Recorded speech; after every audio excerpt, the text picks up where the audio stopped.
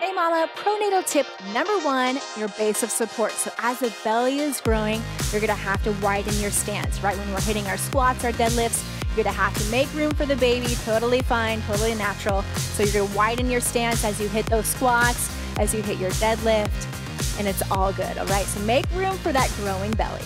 Hey mama, pro-natal tip number 2, thinking about your internal temperature and hydration. This is super important. We drink water before, during, and after exercise because we want to cool down the body, because remember, our baby's inside and growing and they can heat up pretty quick.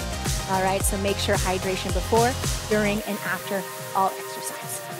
Hey mama, pro-natal tip number 3, meet yourself where you are. Every day during pregnancy is different. Some days you wake up full of energy and some days you just don't want it, right? So meet yourself where you are, honor yourself, try to get that movement in, and just be good to yourself.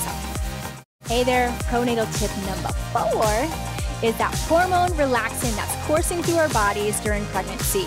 It just doesn't target the hips, all right? It's going throughout the whole body, so we need to be mindful of that extra flexibility that you might be feeling. We don't want to overdo it, okay? So just be mindful of that throughout your entire pregnancy. Hey mama, pro-natal tip number 5 is to be mindful of our movements that create that split of the abs. It happens naturally as our belly grows, but we want to avoid movements that create even more of a split. So think no more crunching and no more twisting, okay? I got you covered with core work. We want to keep it nice and strong for that postpartum recovery.